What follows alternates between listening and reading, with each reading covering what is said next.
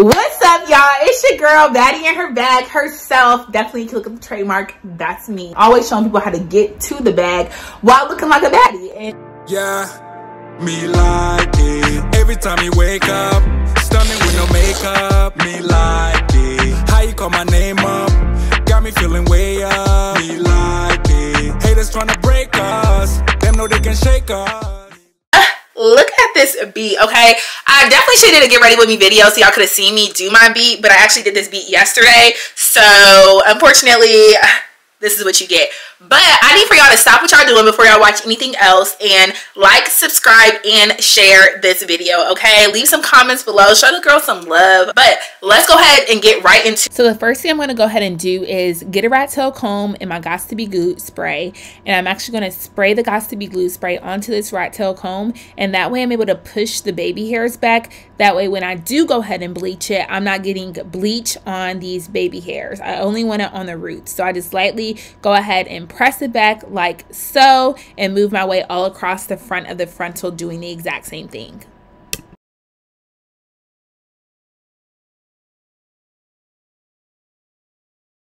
Okay, then I'm going to go ahead and flip over the frontal and grab my BW2 bleach and get this frontal bleached. Okay, now when I'm developing the bleach, or when I'm actually mixing the developer, and I'm going to be using the 20 volume developer, and that way we don't over process the knots, what could lead to a lot of shedding. When I'm mixing this bleach with the 20 volume developer, I'm using a little bit of developer at a time and mixing it up so I can get this thick consistency. I don't want it to be too watery. I definitely don't want it to be too thick, because if it's too thick, then I'm going to have to press too hard, which could get bleach on the hair, and then we'll have to color correct at the end. So, and I don't want to be too watery, because then it can seep through the lace, which can also be a problem. So it has to be this smooth, thick but smooth texture. Okay, and now that I have the right consistency, what I'm going to go ahead and do is grab my black little gloves. I got these little thick little gloves from Sally's, and I'm going to apply this bleach to the lace.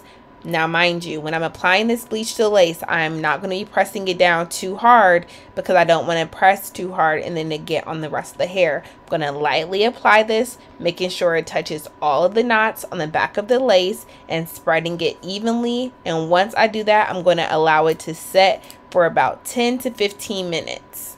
So I went ahead and washed off the bleach, and notice how it's very orange. It has that copper kind of tint to it. We don't want that. That's amateur bleaching, and we are bedroom professionals, okay?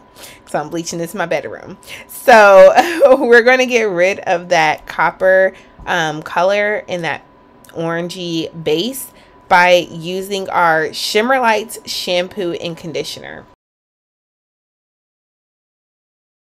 So we're just going to apply the shampoo to the back of the lace. Rub it in, have it sit for a few moments just so it can kind of tone that orange out, and rinse it out.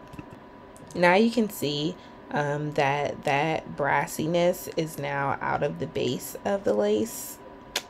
You like how that rhymes? The brassiness is out, and now we have this thick hairline that we don't want. So we're going to go ahead and grab our tweezers. We're going to tweeze this hairline. Now, when it comes to tweezing, I really can't like tell you what to do, but I can tell you what not to do. You don't want to tweeze right on the actual hairline. You want to grab the hairs behind the hairline. You don't want to tweeze straight across. You want to like skip in between tweezes, and that way it creates a gradient look. Keeping in mind, the tweezers that you want to use are going to be the flat edge tweezers. It doesn't matter like what brand, just make sure they have like that flat edge. And then in addition to that, you also don't want to tweeze too much, because if you tweeze too much, you have nowhere to go. If you tweeze a little bit, once you actually apply the lace, you'll see areas where you may need to tweeze a little bit more. I do sometimes use a little bit of mousse when I'm tweezing, because that way it will lay it down. So I can actually see what I'm doing. And then I also like to use a comb because as I begin to tweeze, I like to push the hair back. I do find that it's easier to actually pin the frontal onto the mannequin head and work your way from one side to the other. That way you can keep a firm grip, and then make sure you're not tearing the lace. Now when I'm tweezing, you see this hairline right there? I'm going to grab a piece of hair behind it. Like I'm going to start grabbing hair slowly right behind it.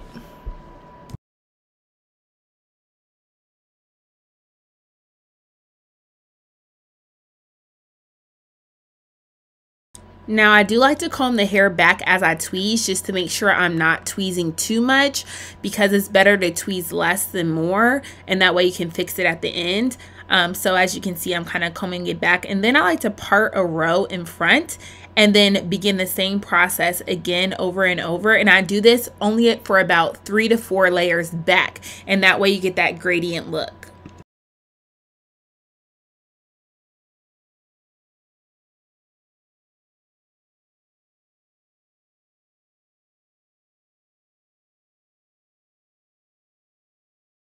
As you can see, I'm just repeating that process on the way back. Just don't go too far back because you don't want no thin ass hair, okay? You want it to look natural.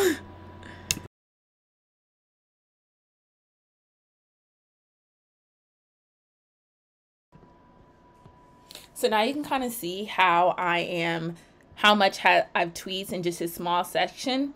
This is about how much hair came out of that small section so that you can have an idea as to how much you need to tweeze to get that natural hairline in each section.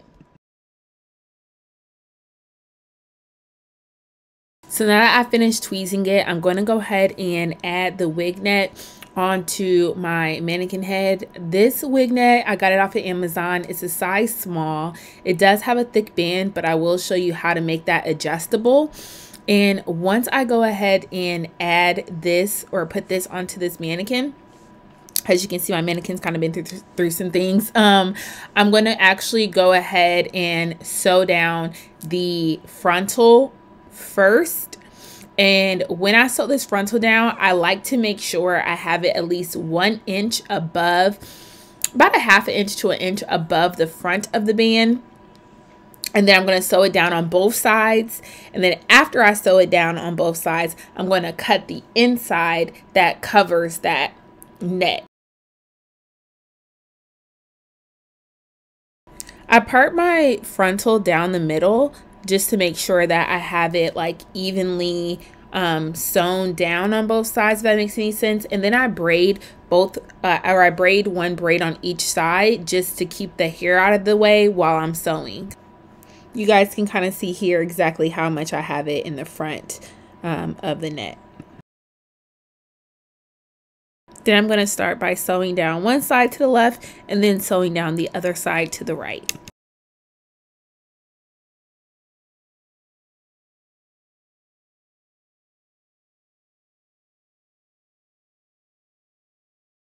Now that I'm taking the wig off and I'm cutting the inside of that frontal, that extra lace, I'm cutting that off.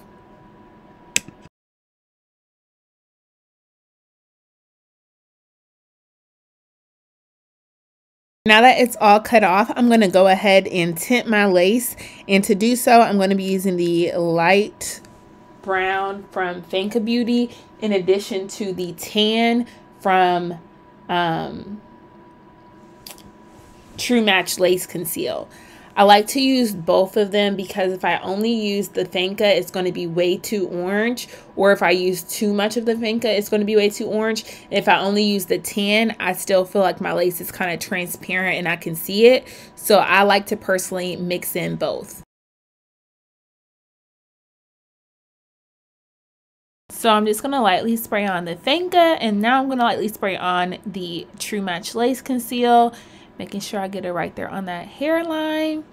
And then we're going to get to sewing in these bundles, child.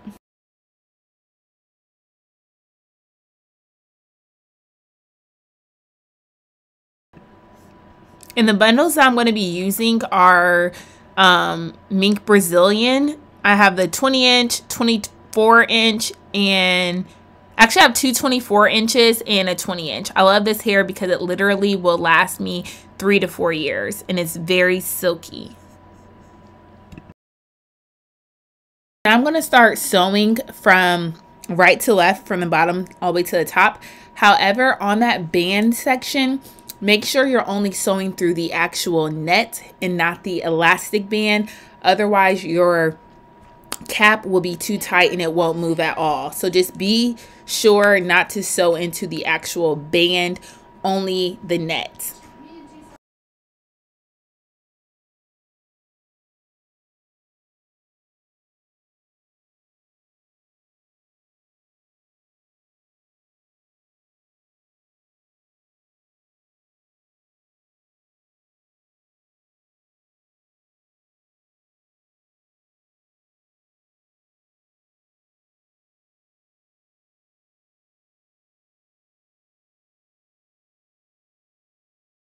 Now that I'm at the crown, I'm just going to go straight across, left to right, right to left, right to left, right to left, and close up the gap.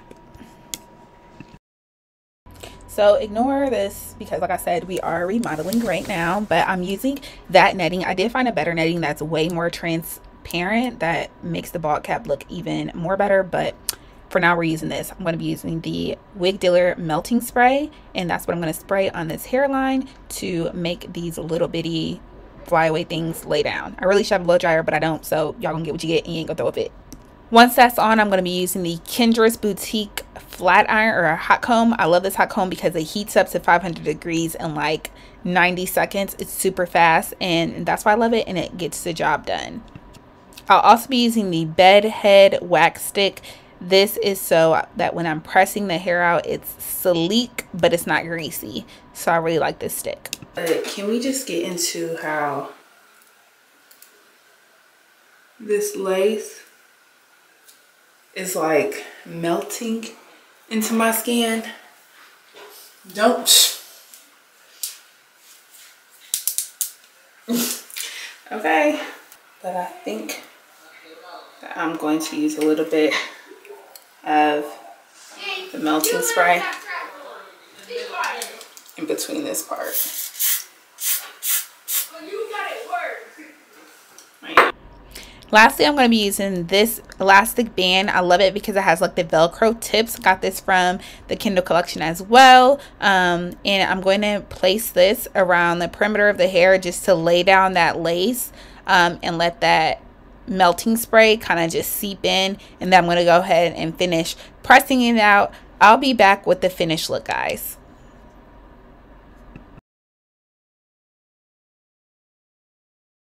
So here's the finished look. This is with no filters, just has some curls there. This is when I had it pulled up into the ponytail, you know, the little light baby hairs on this one. Really, when I'm pulling it up like that, I don't like to have any baby hairs, but you know, I had to be dramatic for y'all. So did the baby hairs there. You know, your girl just be, you know, trying to kill it. It's up and close and personal. I just love this HD frontal. So if y'all really loved this video, y'all, and y'all loved how I did this tutorial and showed y'all how to really be baddies and be in y'all bag, definitely make sure you like, subscribe, and share this video. And then if you want to see more videos, leave in the comment section what tutorials you want to see. But until then, I will see you all next time. Yeah, me like it. Every time you wake up, stunning with no makeup. Me like it. How you call my name up? Got me feeling way up. Me like it. Haters tryna break us. Them know they can shake us.